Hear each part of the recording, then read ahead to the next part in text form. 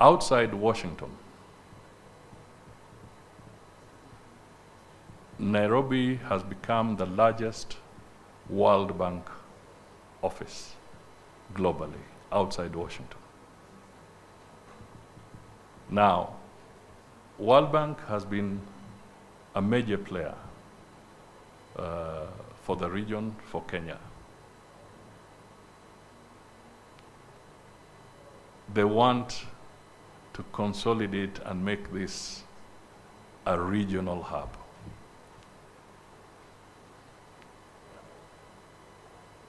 We cannot be stuck in the old ways. We must figure out what can we do, because there's value in having this as the World Bank hub. We can't go arguing over petty issues. We have to figure out how else, what can we really do? What can we stretch out to be able to make it a hub? These are the serious considerations we must make.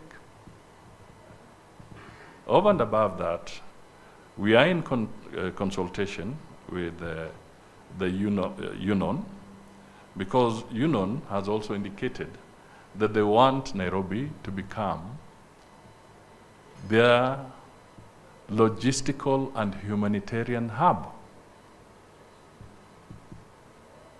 Now, if I was sitting in Foreign Affairs, which I am doing today, or even if any of my other critics were sitting in Foreign Affairs, can you tell me that you would not want to make this a World Bank hub? Can you tell me that you would not want to make this a United Nations logistics and humanitarian hub? You would. So let us not engage in trivialities as a nation. We really need to look at these things objectively. And that is why we are also reviewing our foreign policy, to which my PS is inviting stakeholders to make contributions. The globe has changed. If you are a student of international politics or international relations 10 years ago or 30 years ago, please, let us face the reality. The dynamics have changed. We have also been taught a lesson by the Gen Zs. Things have changed.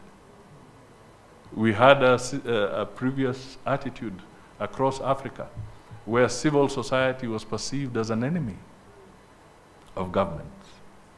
But we have all come to the realization that civil society is a strong partner. So we cannot be stuck in the old way of how we practiced our foreign relations, how we engaged. We have to look at the global dynamics, the new players that are coming in. Nairobi hosted the IDA 21 replenishment conference. It also hosted the AFDB annual meetings where they were looking for their 17th replenishment. And the appeal is that we need partners to make serious contribution, because the governments, the IDA countries, 75 of them, Kenya being one of them, have basically reached the elastic limit in terms of physical space. We have to look for partners. We have to look for friends.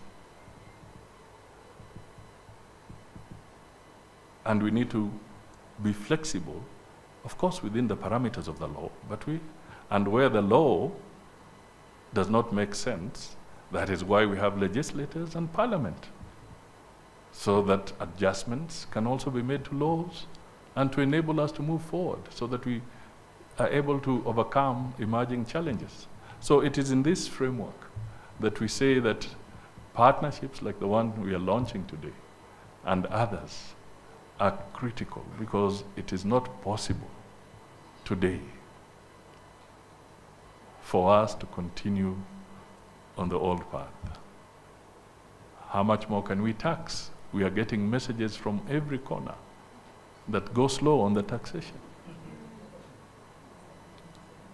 So what are the alternatives? The alternative is to look for other partnerships.